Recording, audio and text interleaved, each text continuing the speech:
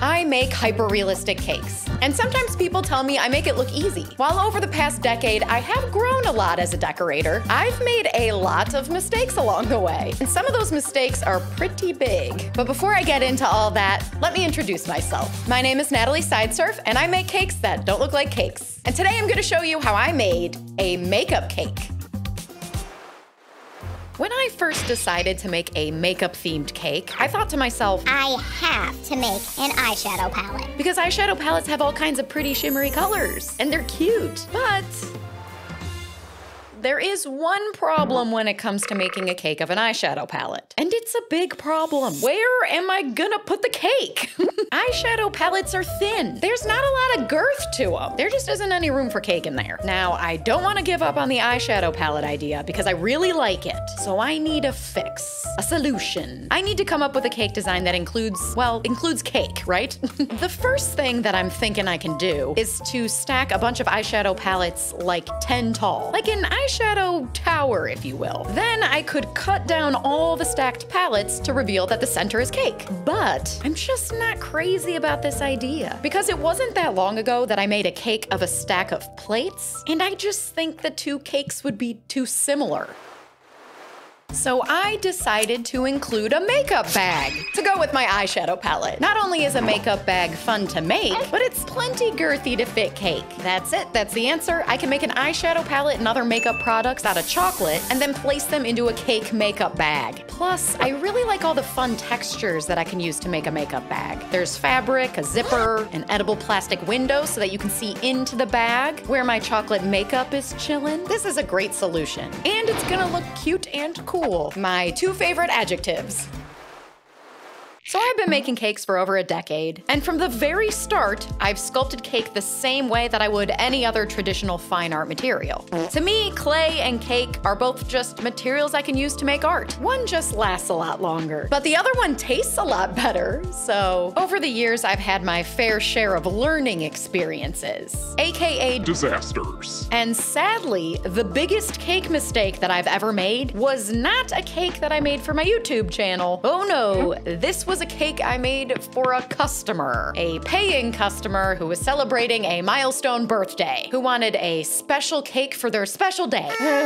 This one's tragic. This story makes me so uncomfortable. All right, here it goes. My biggest cake fail happened during the summer here in Austin, Texas. So it was hot, like really hot. It was over 100 degrees and sunny. It was the morning of the party, and I was finishing up the cake and getting it ready for delivery. The birthday girl was a big fan of two-stepping, which is a country western dance. So the cake was in the shape of a cowboy boot. Very cute, very appropriate, and very top-heavy. So I had the cake, it was boxed, it was ready to load in the car, and that's when I realized that I didn't turn the air conditioning on. Do you wear clothes or know someone who does? Well, get yourself some more by heading over to shop.sideserfcakes.com. That's where you can get some Sideserf Cake Studio clothes. We also have coffee mugs, stickers, beach towels, all kinds of stuff. I'll put a link below so you don't get lost on your way to the store. And now back to the cake.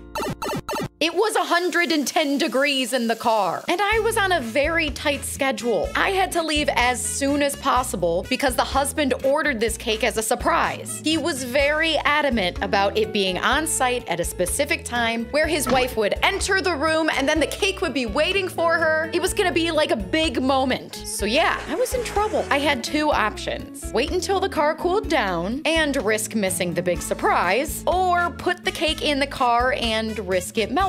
I made the tough decision to risk it melting. I figured if I missed the surprise, then what was the point?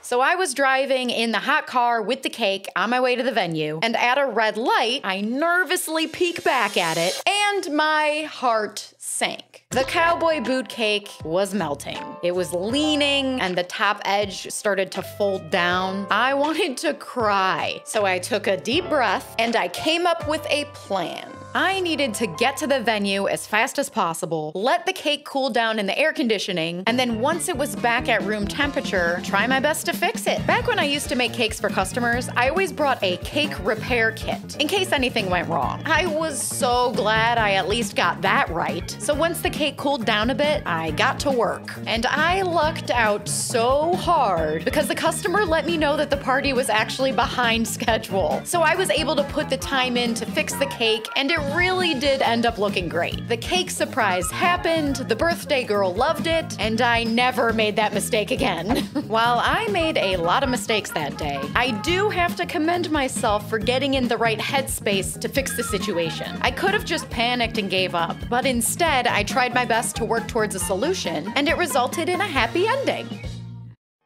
And there you have it, a makeup-themed cake. I'm loving all the colors, I'm loving all the texture, I'm loving that I was able to include the eyeshadow palette. All right, let's cut the cake.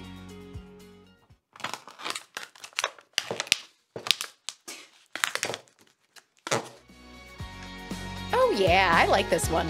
If you like this video, give this video a like and subscribe to this channel. I post a brand new cake every week.